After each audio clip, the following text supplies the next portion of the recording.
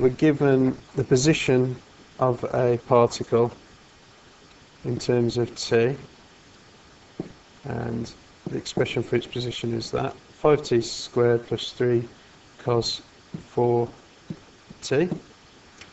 And we want to find an expression for the velocity in terms of t. Well, the velocity is just its position differentiated with respect to time.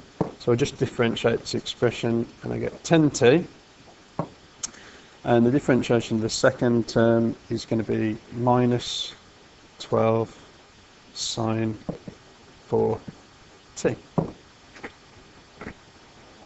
And that's all you actually have to do on the first question. It doesn't ask you to substitute a value for t in. It just asks you to find an expression for the velocity in terms of t. So that's the velocity there.